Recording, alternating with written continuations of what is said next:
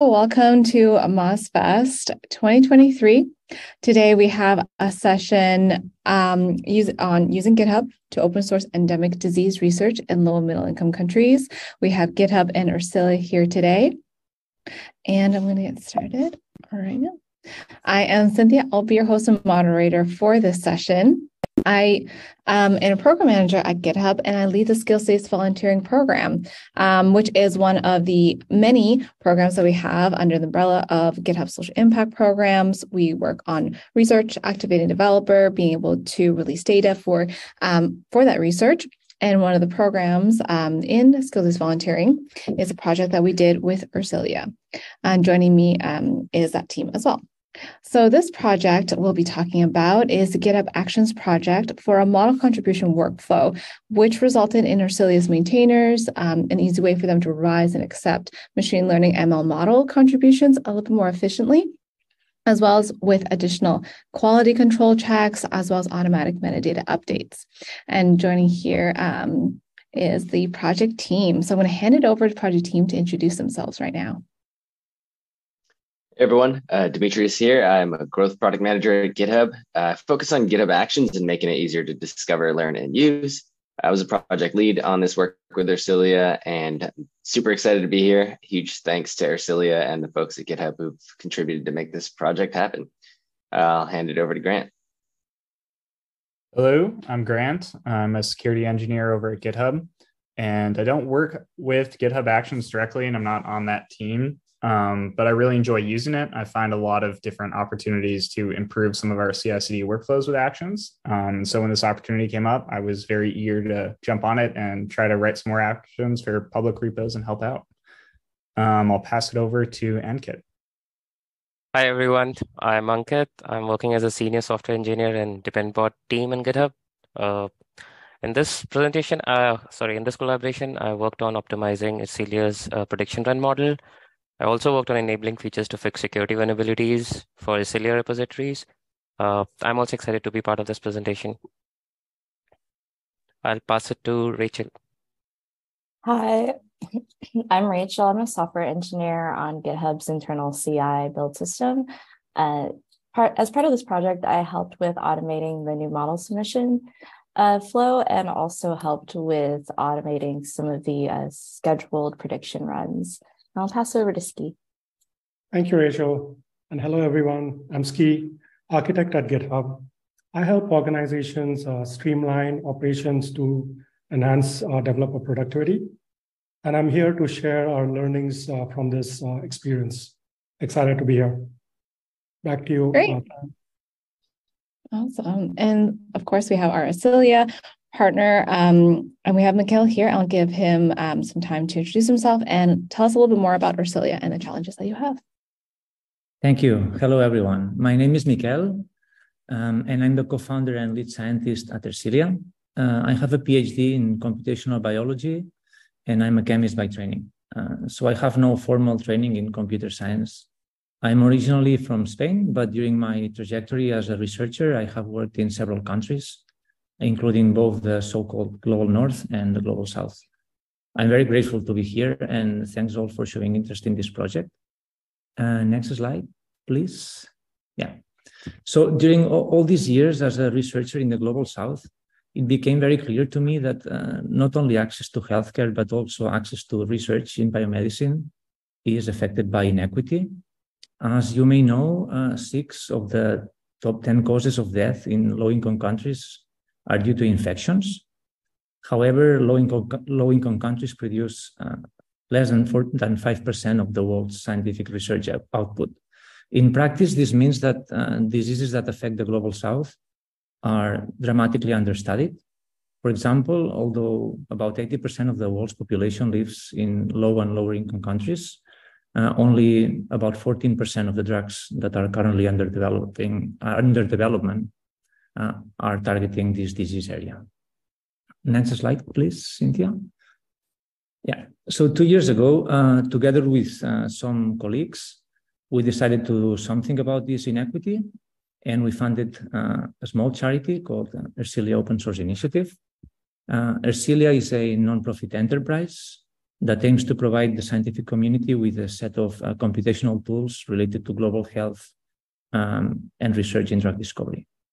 In other words, we build biomedical data science capacity, and this means mostly artificial intelligence and machine learning, and bring it to the global south. Next slide, please. So our theory of change, so to say, is actually very simple. As you know, discovering drug molecules is extremely expensive, costing billions of dollars and over a dozen years to achieve. Here on the left, you can see a laboratory, a picture that I took in a laboratory in Buea, that's sitting in Cameroon, operating in very low resources.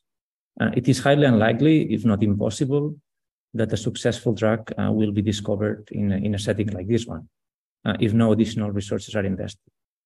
Compared to the cost of doing experiments in the laboratory, computational methods, and in particular AI methods, are quite cheap and cost-effective. Therefore, we support laboratories like this one in Cameroon with our data science expertise. We hope that this will enable them to do science more effectively and in much better conditions. Next slide, please. Thank you. We work basically based on 4 pillars. The first, here on the top left, is open source. We believe in open source. We believe in public engagement and collaborative effort. And we believe this is the way of doing science, especially in the global south. The second pillar is in-country research.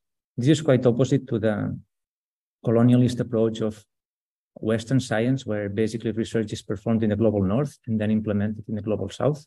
We want to revert this trend, and therefore we spend most of the year traveling across the global south implementing our tools. Third, we leverage local resources for drug discovery. Here you can see on the bottom left a picture of medicinal plants that were collected, I believe that was Zimbabwe. And we believe that those local resources can be leveraged to discover new medicines that are basically able to tackle the diseases of the endemic areas. And finally, we do a lot of capacity building. Here you can see on the bottom right, some chemists from 7 African countries being trained on AI and on the usage of our tools. Next slide, please.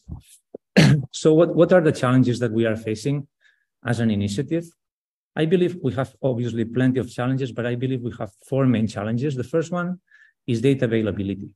There are no resources on those settings, or very low resources in those settings, and therefore there is not a lot of data available compared to disease areas such as cancer or Alzheimer's. The second big challenge is funding. Funding is always an issue for a nonprofit, and it's certainly an issue in a setting like this one. The third challenge is data science skills. This is, I would say, even more of a limitation than infrastructure in some countries. There's no formal training on AI and data science, and therefore we need to do something about it and build this capacity. And finally, and perhaps most importantly, collaborating and coordinating. We operate at the intersection between the global north and the global south, and therefore there are cultural barriers. We need to find ways to operate in a collaborative effort that are effective. Because we work in an open source community of contributors, we are learning how to manage these communities, and here is where GitHub has been instrumental in helping us achieving so. So I will now hand it over back again to the GitHub team. They will introduce a little bit the assets that they have been developing. Thank you. All right. So we set out on this project to alleviate some of the challenges mentioned by Miquel. We want to make it easier for Ersilia to collaborate, increase the volume and quality of available models. So for a quick overview of the GitHub stack that we used, at the core, we had GitHub Actions, auto-testing new model submissions and running existing models.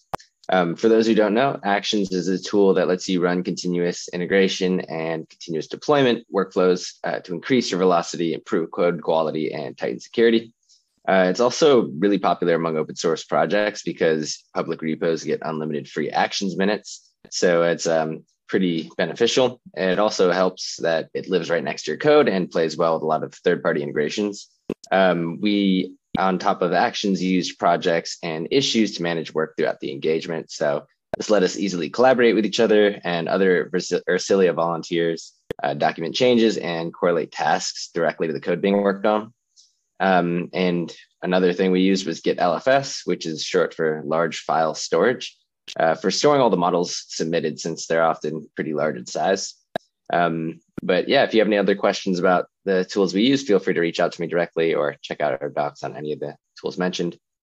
Next slide, please. I'll talk about the first workflow, which is very core to this project, where we were basically testing and reviewing new model submissions. So this helps us rapidly review and test new submissions. So when a contributor wants to add a new model, they'll first submit the model idea. Someone from Ersilia will approve the idea. Then they'll fork the model template repo, add their model to the code base with some context, and finally submit a PR. That'll trigger a series of tests and GitHub actions to make sure the model is functional and properly formatted. And then after passing all the layers of review, both automatic and manual, it'll get merged to the Ersilia repo where it's available for public use. Next slide, please.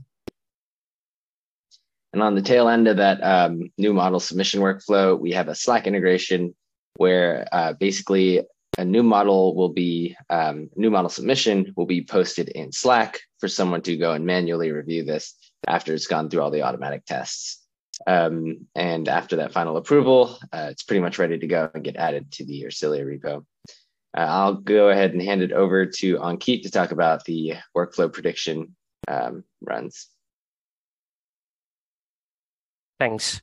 So I'll just explain briefly what a prediction model run is. Basically, it's it includes a couple of steps. First, Ersilia takes the model ID, it fetches the model from the repo, it setups the model so that Ersilia can execute those models, and then the input is provided to the model.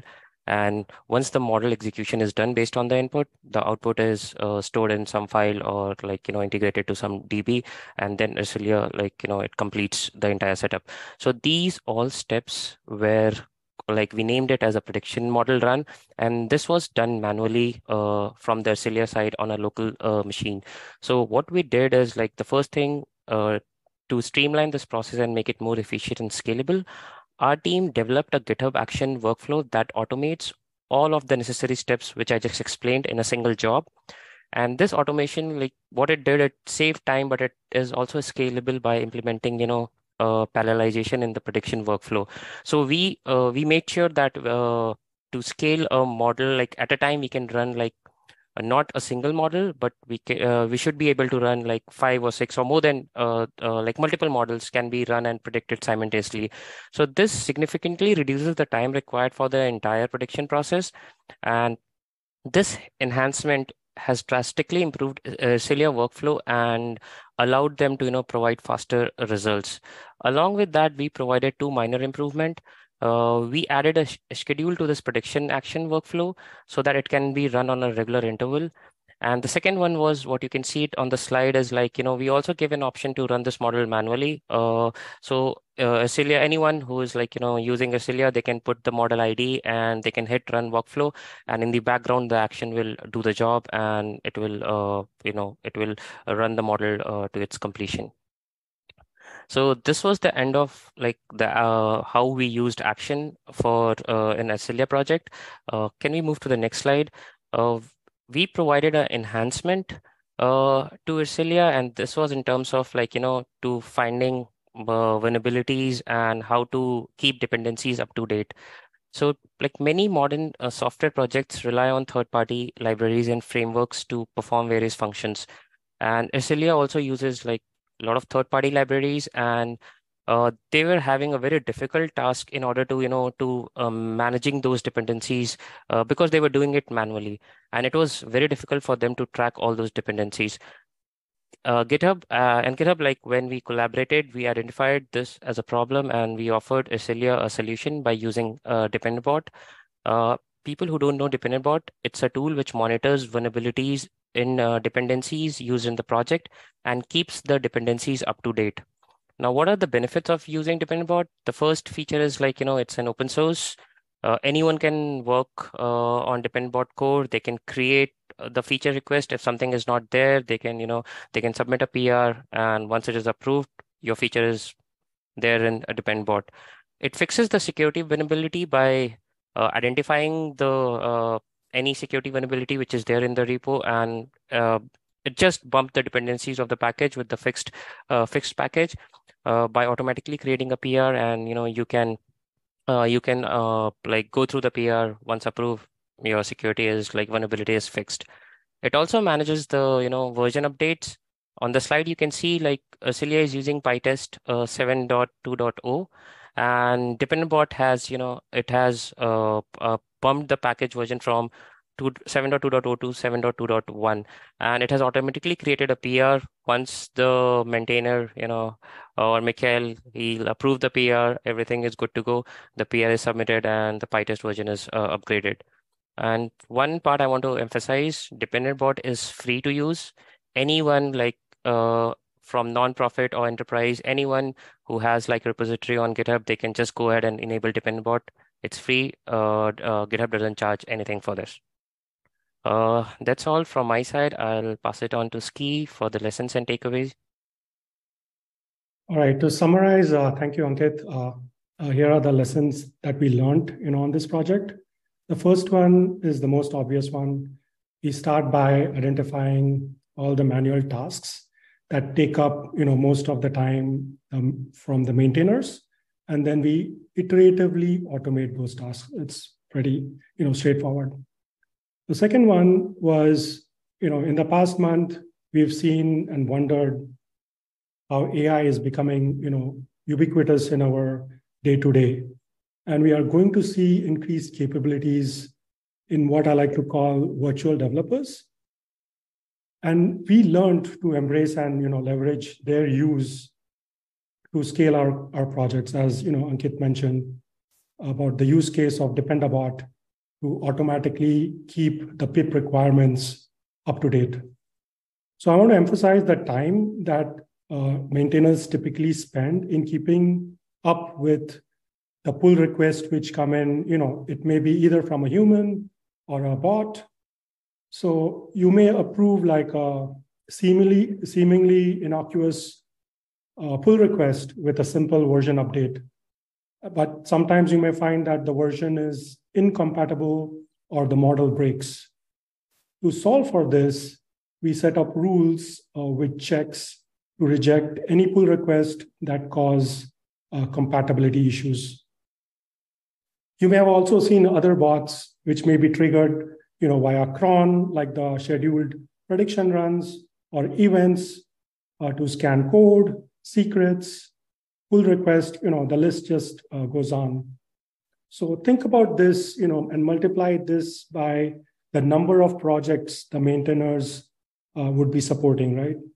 And the best part is, as Ankit mentioned, these are free tools available for public open source. So we leverage those tools, to the maximum. Another thing that Dimitrios touched upon was when you work with ML models, depending on the number of layers or neurons, the size of that model can sometimes be in the megabytes or even gigabytes. Versioning those models in Git would drastically slow down the Git operations. So we leveraged using Git LFS to improve our fetch and cloning performance.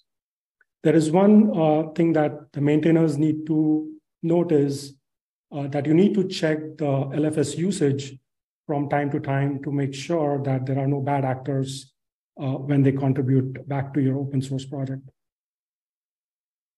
And the last one was, it was very unique to our project, which Grant helped us flesh out details was, it's kind of like a catch-22 situation, and Dimitrios explained that in the workflow.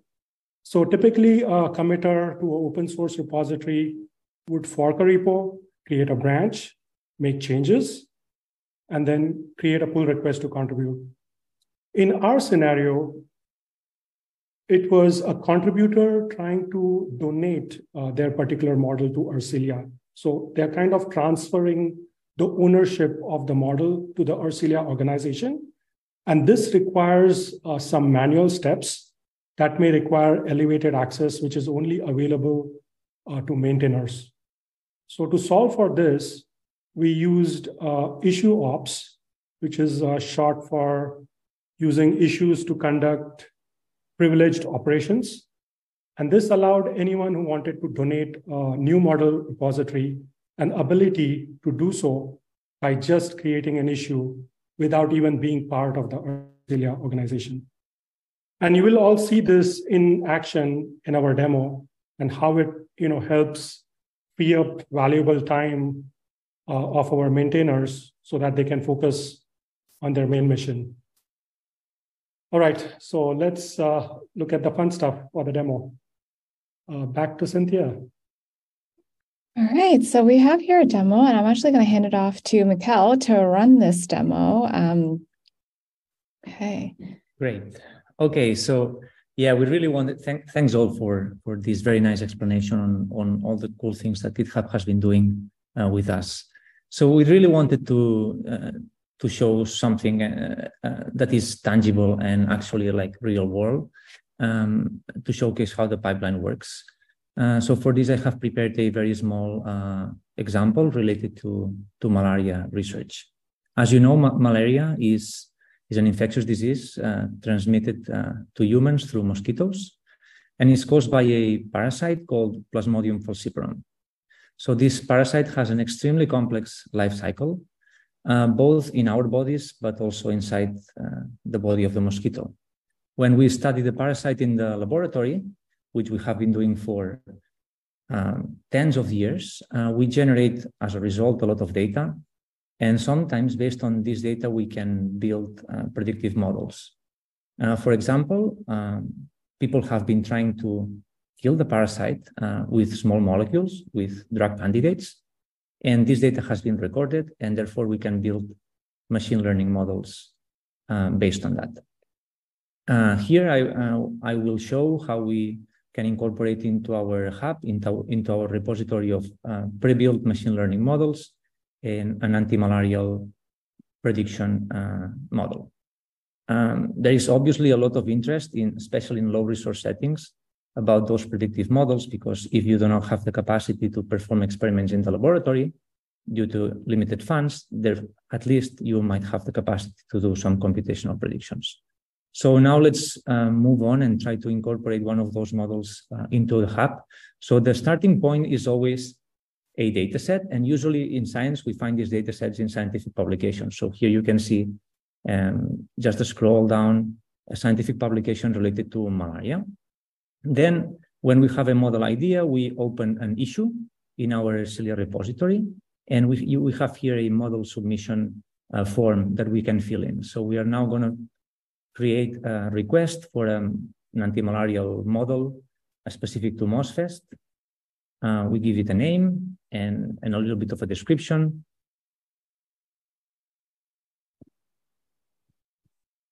I already have the description here pre-written. Usually we try the script to put descriptions that are long enough so that they are informative.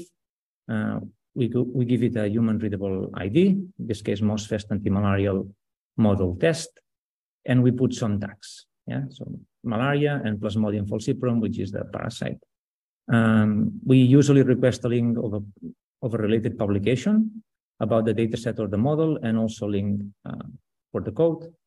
And usually we ask for an open source license that is related to the model. Typically, we encourage like that, GLP 3 licenses or MIT licenses. So then we open the issue, and then some discussion starts. For instance, here I'm writing that this model looks very interesting, so let's work on it.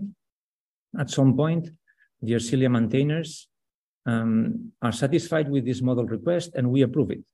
And when we approve this model, the first action is triggered. So now we will see how in our Ersilia repo an action is triggered related to this model request.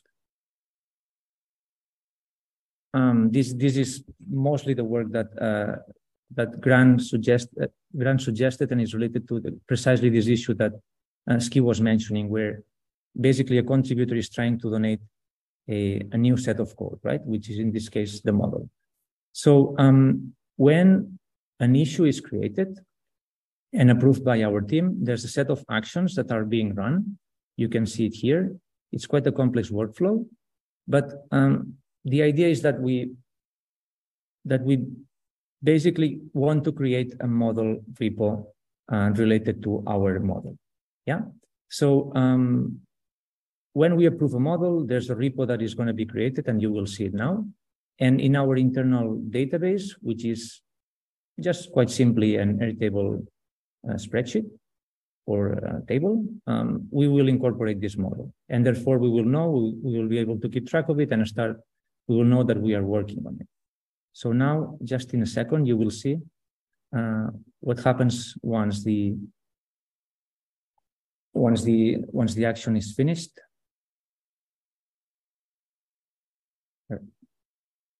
Data is now being synced to the Airtable, as I was saying. And finally, we can go back to the issue, and you can see that automatically there's a message encouraging and the model has been updated in the Airtable with not a lot of information for now. And there's a message encouraging the contributor to work on this model. So now we have created a model with a specific ID, EOS74NF, and the contributor, which is myself in this case, can fork this repository. So now I'm forking the repository and I'm going to start working on it. So I can do this locally. Obviously, I'm going to clone this repository specific to this model that we are adding. And when I do so,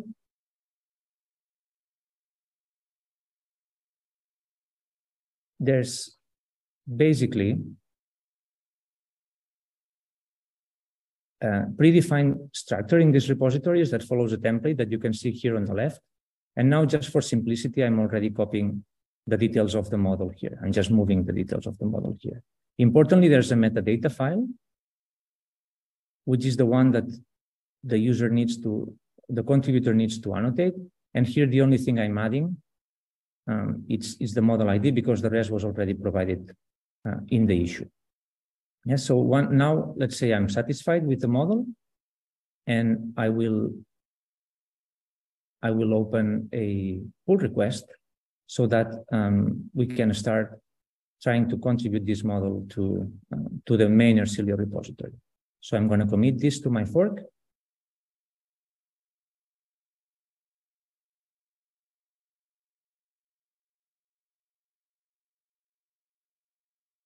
You can see that we are one commit ahead, and then we will open a pull request.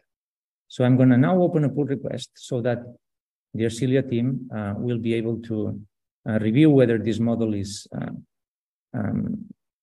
healthy and good enough to be incorporated in the hub. So when I open a pull request, all sorts of actions start being triggered.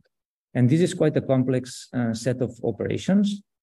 And this took us quite a lot of time to figure out which would be the minimum necessary steps to be performed. Mostly what happens here is that we first try to install this model through our Ersilia CLI. So the way these models are run basically is through a CLI called Ersilia that is able to fetch these models and run them. Right? So in this GitHub action, what's happening is that we are installing Ersilia first, and then we are fetching the model from the repository, from the forked repository of the user. And then we are checking now that this model is basically being installed correctly within the ecosystem of Ersilia. And the way this happens usually is through an isolated conda environment.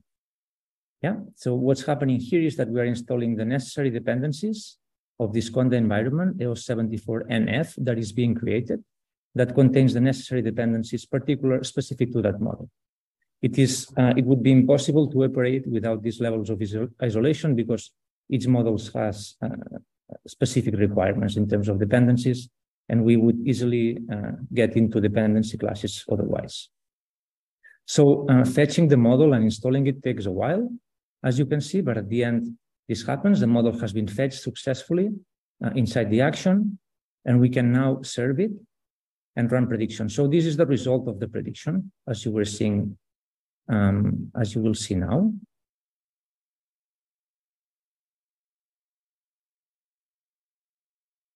It is slowing down, at least in my screen. I don't know if this is the case for everyone. Right. So here you see small molecules that we are testing together with the score. That score is the prediction, the antimalarial potential of the molecules that we are testing at this step. So everything went well in this test. Therefore, the model seems to work correctly. At this stage, we are ready to merge and accept the pull request. So the Ersilia maintainers will go to the pull request and confirm the merge. So the model is now basically transferred to the Ersilia organization. And when this happens, another set of actions are triggered, this time not based on the model that is forked in the contributors repository, but the model that is deposited already in the Ersilia's repository, organization repository. So again, we are installing the dependencies specific to Ersilia, and we'll do a set of extra operations. Most importantly, we will update, as you will see, the metadata to our main Airtable database, as you will see now. Update metadata to Airtable. If we now go to Airtable, you will see that the information related to this model, if I refresh, it's up to date with all the information that we added, that the contributor added in the metadata. And also, if we go to the README file of the model,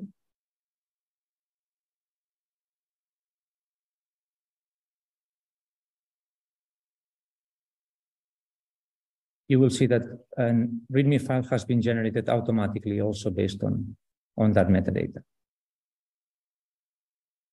So the action is still running. So now we are running the tests related to actually making sure that predictions are still being done successfully. This is going to take a while. And at the end, there's only a couple of extra steps that we want to do. One is to upload the log files as artifacts so that Ersilia maintainers can keep track, especially if something didn't go well. And finally, as you will see, we will create a test issue. So we need to give it a couple of minutes now. The model has been fetched successfully, as expected.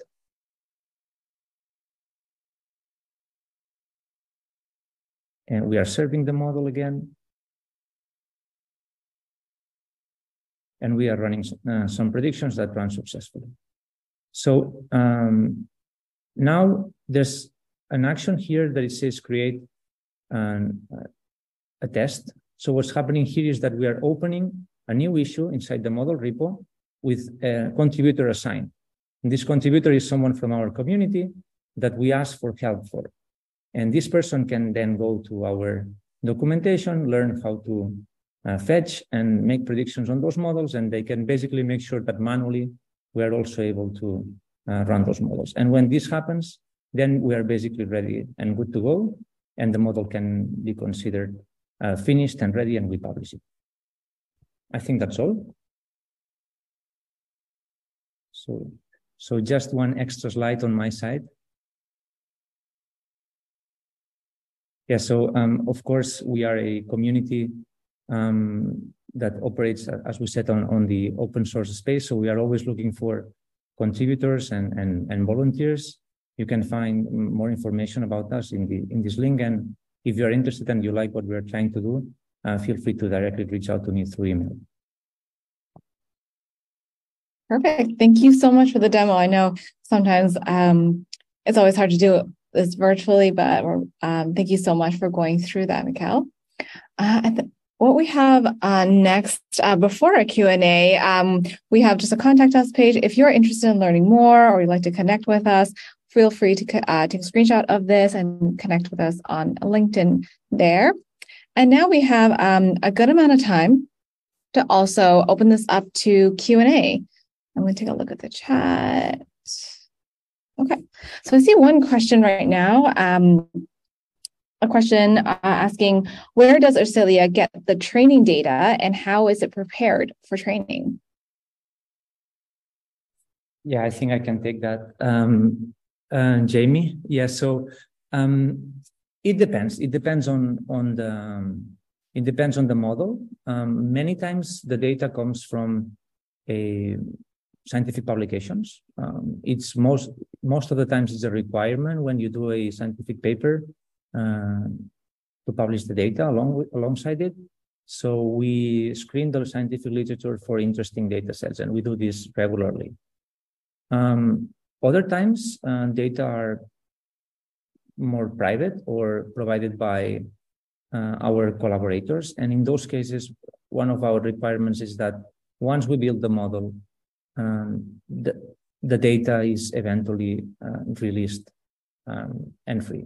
This means that direct collaboration with these pharmaceutical companies, it's now at the moment difficult for us, and we have to rely, because they need to keep track of their IP, we need to rely mostly on data sets that have been funded from the beginning through public efforts. When it comes to medical data, which we also deal with, not only drug discovery data, but also medical data, then in that case, we do anonymization because patient privacy is super important to us. And in those cases, we don't release the data sets, or at least we anonymize them. Thank you. And I also see some other questions from previously. What are the metrics that were used to evaluate the models and the performance of those models? I can maybe answer half of the question, and then perhaps someone from GitHub can back me up on the performance side. So half of the question would be how we evaluate the accuracy of the models, and the other half would be how do we make sure that those models are perform well computationally, right? Meaning that we can run them in several computers and systems, and they are fast enough, let's say. So from an accuracy perspective, we always do what people call cross-validation.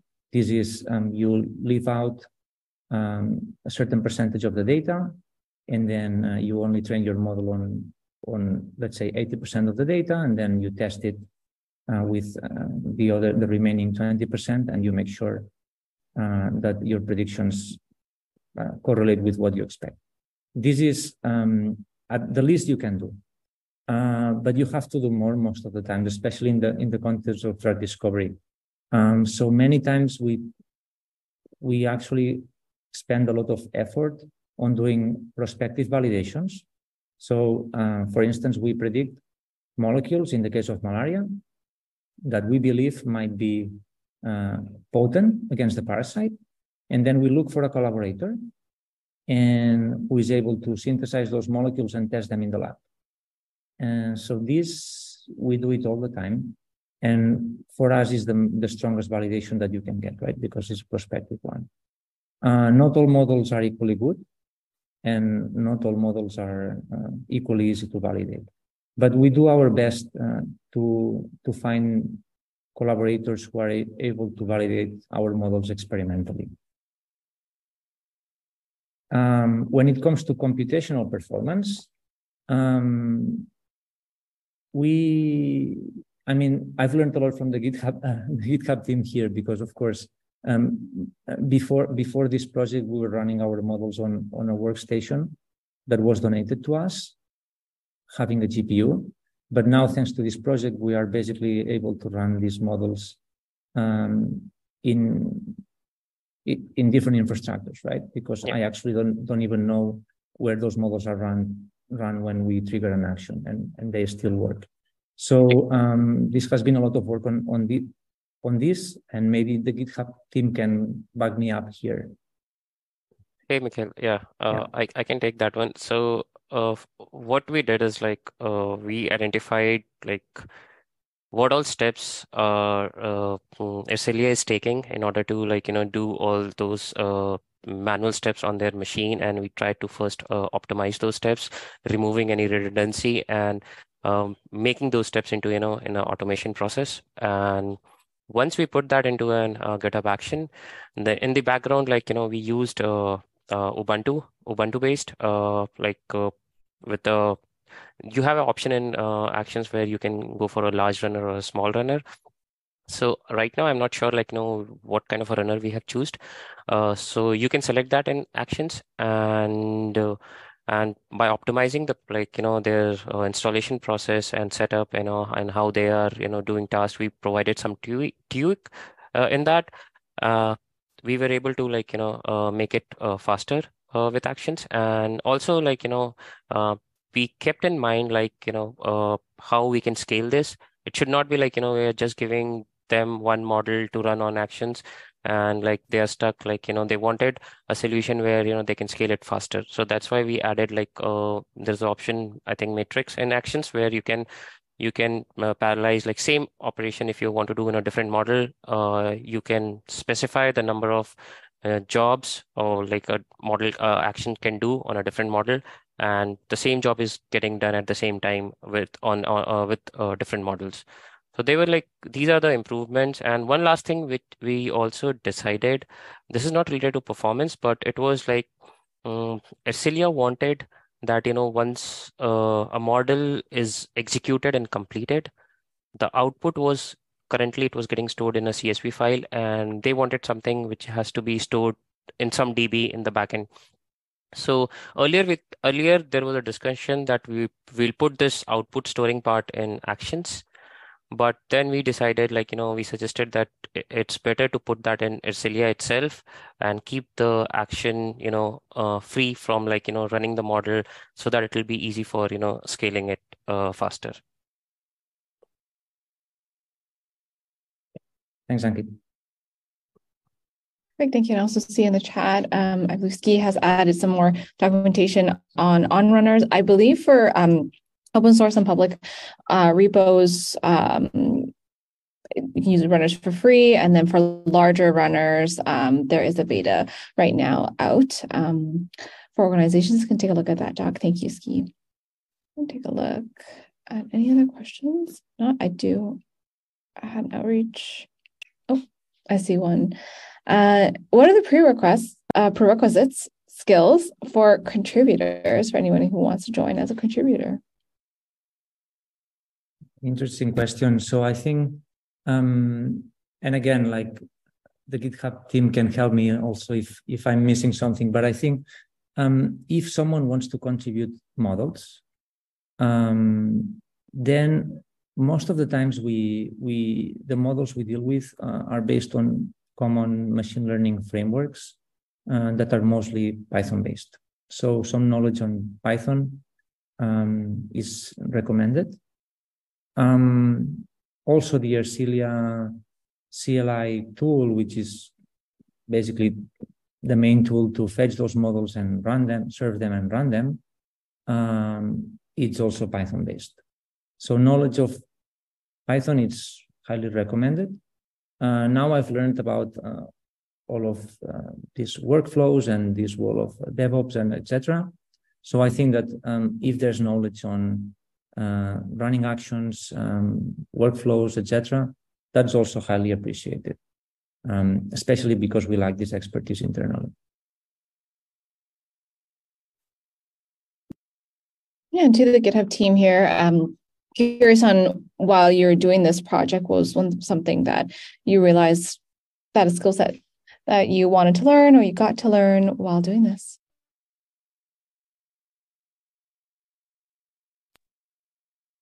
I can go and kind of comment on this. So I really, coming into this, didn't really know much about machine learning other than just like at a high level what it is.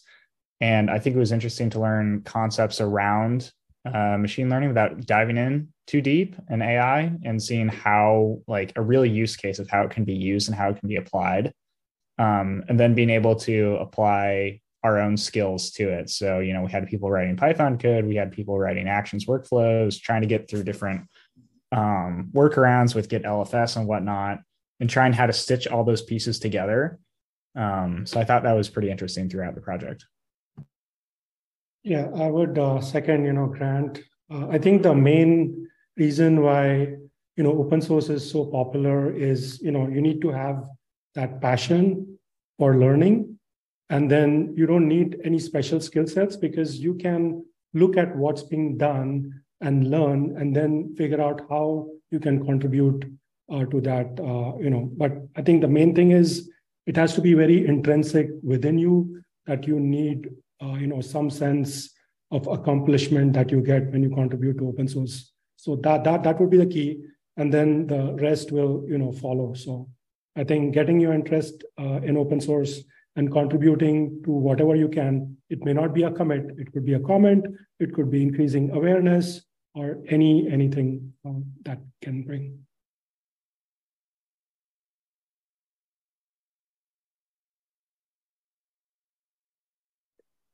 Looks like there's a couple of different questions here in chat.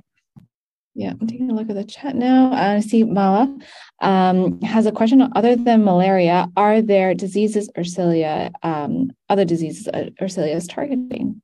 Yes, certainly, yes. Our goal is to tackle at least the roughly 20 neglected tropical diseases that exists, and this goes way beyond malaria and tuberculosis, which are the most popular ones. Certainly, we want to do that. We have the problem, though, that there's a lack of data, almost by definition, right? Because those diseases, those infections are neglected. So we are really trying to do our best to gather enough data to build reliable machine learning models for those disease areas, including Chagas, Leishmaniasis, etc. We also have an interest in antimicrobial resistance, which, as you may know, is a huge threat worldwide. Those are pathogens that are highly resistant to drug treatment, or they can become resistant to drug treatment if we overuse antibiotics.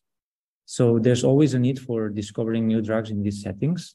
And there is quite a lot of data for those 7 to 10 pathogens that are well known to be highly resistant to drug treatment. We're also doing a lot of effort on this battery of pathogens.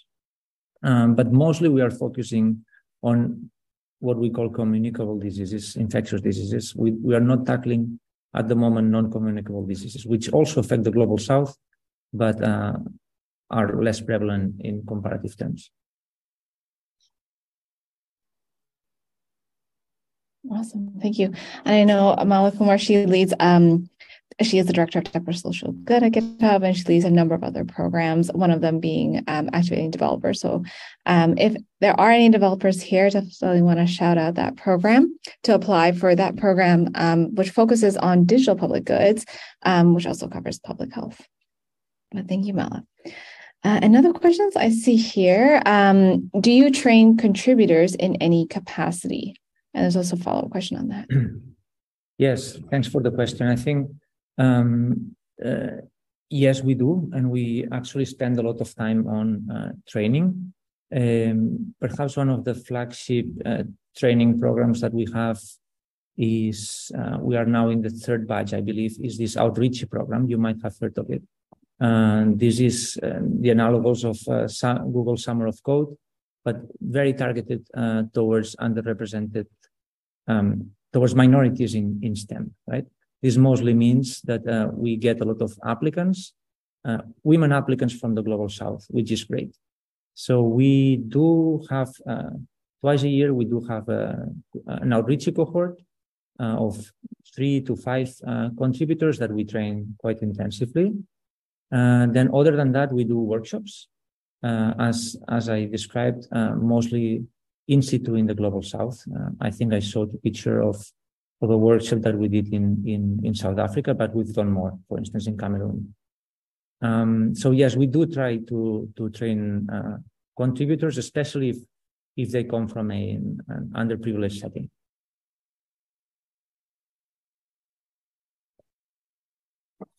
Thank you. And there we go. I'm just taking a look at questions on here. And another question on, are there any chances to meet up virtually or in person with other contributors? There has been some answers on there regarding the Slack channel, being able to join Ersilia Slack, and making sure. So that is, just want to highlight that there is a Slack channel, a workspace for anybody who is interested to join, and that will be Ersilia that will be managing that. But the question on whether do your collaborators meet up in person in terms of a community, or is it mostly asynchronous virtual types of engagements? I think that would be for Miquel. That was for me. Okay. So yes, sure. Yes. So no, for us, our preferred way is Slack, Cynthia. Okay. So we do have this Slack workspace, which I see that the Grant has just shared the link. So that would be our best way of basically start getting engaged with us. Yeah. And we are always we are active there all day, basically. And we meet in one-on-one meetings all the time with our contributors, and then we try to build a small cohorts that can contribute towards a particular subset of models. Yeah. Awesome. And some other questions I've seen that came in earlier to the project team here. What was the most surprising thing you learned working on this project? Is that for me, Cynthia? This will be for yourself or for the GitHub project team here. Yeah, I can answer for myself. So for me, the most surprising, there's two very surprising things to me. First, it was the level of coordination and the high level of project management that I saw in this team. I think that was incredible, because I come from a very academic background, and when I saw the way things were being executed within this project, I was very impressed and I learned a lot. So really, thanks Dimitrios for that. That was great. Also, for me, I was very surprised to see that GitHub is basically donating so much computing time through actions to open source projects. We were doing all of this work at full capacity in our workstation, and we were basically super limited by that.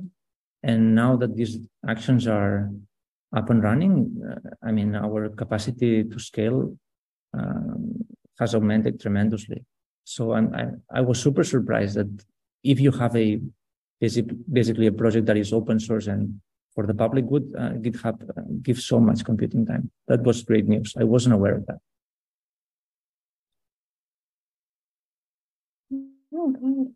And yes, definitely a huge shout out to Dimitrios, who ran this project. He has led this project successfully, and very grateful for his leadership. But yeah, not to put you on the spot, but Dimitrios, was there anything surprising or any challenges that you encounter working on this project? Yeah, I'd say so. That it was good to see the perspective of an open source project and how that differs from a typical business use case, and how there may be some modifications or ways to customize how you use GitHub. It was more so just enlightening to see, oh, this is what it's like being an open source developer and having unlimited actions minutes, and there's kind of no reason not to use it. But yeah, I think just using more of the GitHub stack than I've been used to, and introducing Git LFS, there is some room to basically have to learn how to integrate these tools. And so I think as a PM, it's informative to see, how do we make a lot of the GitHub stack just more easy to discover and learn in a more cohesive cross-product sense, because GitHub has so many tools and different just things out of the box you can use, but you got to dig through a lot of docs and figure out how they actually play together well. Yeah, so it was a lot of experiential learning there. And yeah, I just want to give a huge shout out to the team. Y'all did all the hard work and rolled your sleeves up. And yeah, we couldn't have done this without you all. And I've learned so much about actions and just GitHub in general. So yeah, Big shout out to the engineers at GitHub, Cynthia for coordinating this, as well as Miquel and Gemma for like making the whole thing happen and really giving us a meaningful project to work on. So thank you so much. And move on to the last few questions that I have from previous. I would love to know a little bit more about any common misconceptions that people have working within open source that they might have that's maybe preventing them from contributing. This could be for anybody on the panel here or anybody in the audience that you worked with in open source. I would say probably like, I guess I'm understanding your question correctly is like, are there any misconceptions that like a new contributor might have or something that's like hindering them from like opening an issue or a pull request? Yes, that's right. Yeah. For someone new to open source, yeah. Yeah, I'd say, I was new to open source not too long ago. And now I'm like deeply invested in it. I do it all the time for fun. I think a big thing that kept me back was I was always nervous. Like if I open a pull request, is someone going to think that my code is just absolute garbage and they're just going to close the PR and then, delete my branch and then never touch it again. And then as soon as I started opening PRs, everyone was super grateful for my contributions, even if they started off as really small. So I'd say just go for it. Like whether you're opening an issue to ask a question or you're opening a PR to add some code, even if you think the fix is minor, the people that are maintaining lots of these projects can often be really busy and overwhelmed, and you submitting even a small fix might be really helpful to them and it'll be helpful to other people as well. So I say just go for it. I'll add a tip. Like if anyone wants to contribute to an open source, to start with is like start taking, start fixing documentation issues.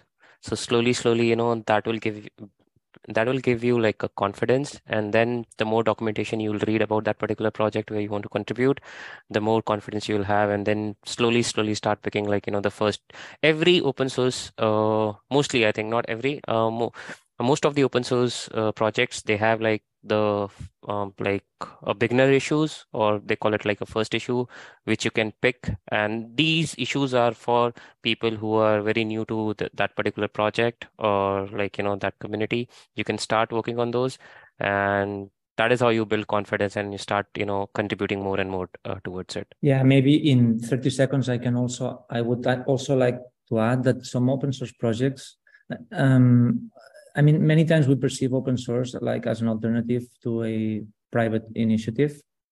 Many times it's not the case. In this case, we are covering a space that is basically not covered by any private initiative, right? So it's not just an imperfect mimic of a private thing.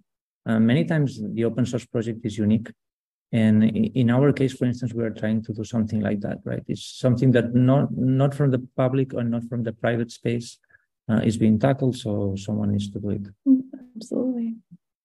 Okay, I know we only have a minute left, and thank you, Miquel, for adding your email on there for anybody else who'd like to connect. I'm going to go back to our Connect with Us slide. If anybody has any questions or like to connect with us over LinkedIn, feel free to do so. And we also have, of course, you can take a screenshot there, and we have Miquel's. Go back to Miquel's email as well as an area where if you'd like to volunteer, you can do so by filling your information in that link too. So you can take a screenshot, and I'll leave this up until the end of the session. I believe that we're almost at time. I'm going to double check I'm not missing any questions. Thank you so much, everybody, for taking time to join in here. And we look forward to MozFest next year.